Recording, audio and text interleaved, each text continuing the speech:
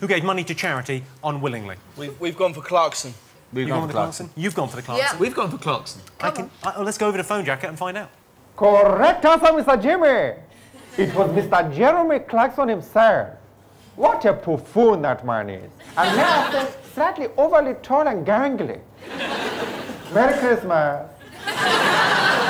Fair enough, you can't argue with that, can you? Yeah, no, it was Jeremy Clarkson, but of course the irony being he printed his bank details in the paper because he said people can't steal your identity, and then someone stole his identity.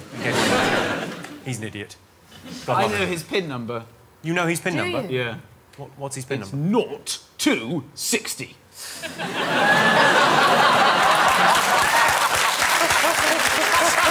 all I got. Huge joke.